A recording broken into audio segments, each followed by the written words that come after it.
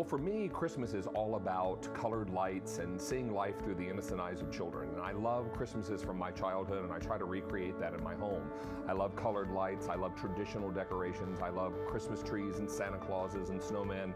I think that so much is what I enjoyed growing up and is what I now enjoy as an adult when I decorate my own home for the holidays. I love entertaining, and I love really celebrating the joy of the season with great drinks, great food, and most of all, great friends. My favorite part of the house is where the Christmas tree is located, and that for me is always in the living room by the fireplace.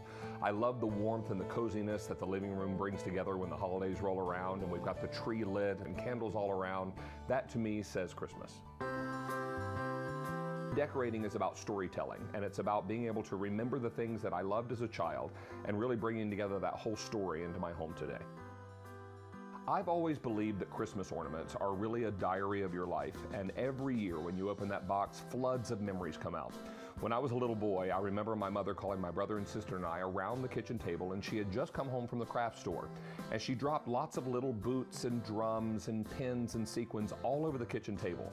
And we sat for hours making these homemade little ornaments. And I said to my mom, "What is it we're making today?" And she said to me, "We're making memories."